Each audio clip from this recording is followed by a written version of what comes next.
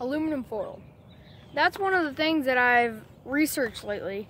And a lot of people say that aluminum foil, you can't just melt it down and it just turns straight to slag. I've heard so many people say you can melt it down or you can't.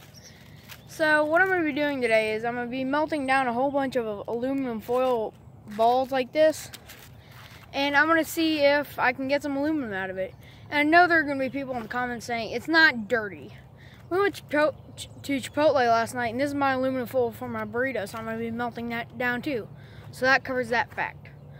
So let's get straight to the video. And one thing is, I don't have my cameraman today, so you're going to have to deal with me coming up to the video and doing this. Alright, I'm back. I just had to start a forge back there. And one thing is, I don't know if you all are going to be able to hear me with the leaf blower in the background, but I am going to be wearing a respirator for most of this video because I do have hardwood floor scraps in there, and that has some sort of stain or laminate on top. I don't know what that is. I'm going to be starting the forge with those, and plus the aluminum foil also has a coating over top of it. So I just want to give you a heads up on that. Alright guys, I've been running my forge run for about 10 to 20 minutes now, and my crucible is about to get red hot, so I'm going to start throwing in some balls of tin foil, or aluminum foil.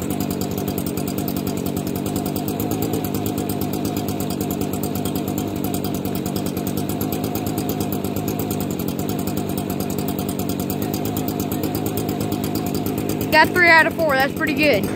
I'm going to try and get a shot of the forge for you all.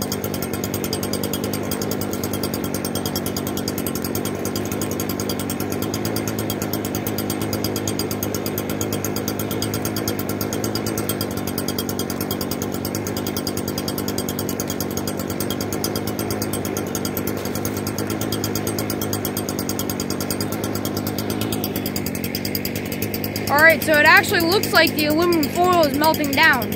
I'll try and melt down the whole roll. I think I got 180 square feet. That was like $5. So I'm going to see if I'm going to get my money's worth out of this aluminum foil for scrap. I just pulled out like a 5-foot piece of aluminum and then I just balled it up. I'm going to see how long this takes to melt. Alright, let's see if I can get this in the shot.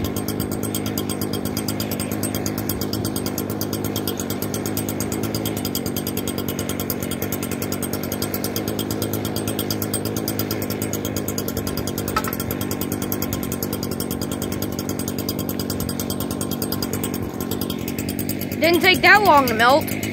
I just want to take this moment to say, go down there, subscribe, like, and hit the bell notifications to get notified every time I post a new fun video. I've left that other aluminum there for about 10 minutes to burn down. I have a big old hunk. This maybe is about a quarter pound right here. I'm going to start throwing stuff like this in just to move this along pretty fast. Hey guys, it's been about a half hour in real time since I've talked to you last time. Really all I've been doing for the half hour is I'll roll out a piece of aluminum, tear it off, crumple it up, and throw it in the forge. That's all I've really been doing. And you know, it gets kind of boring, but I'll roll out humongous pieces and then just smash them flat on the anvil so they can fit my forge. That's really what I've been doing for the past half hour. See you again.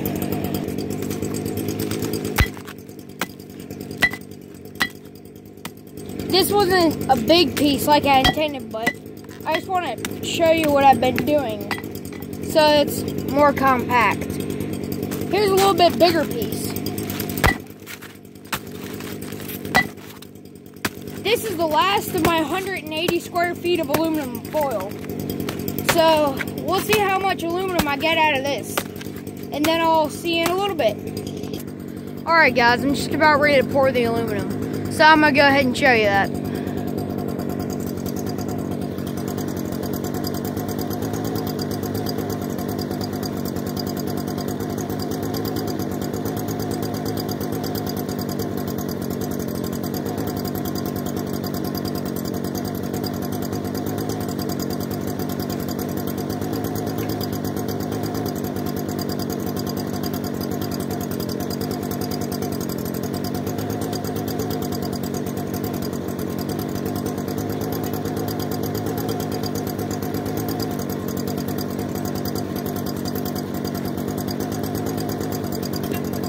have a little bit of technical difficulty.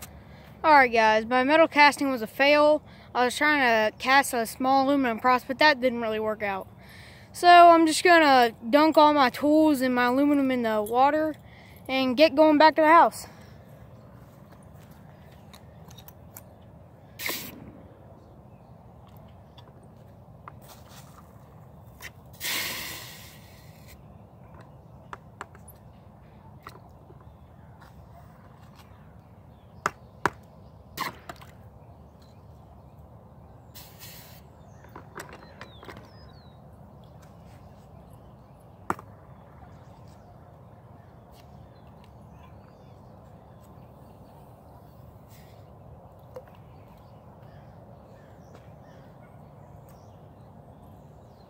This one might not be as hot as the others, but I'm still gonna dunk it.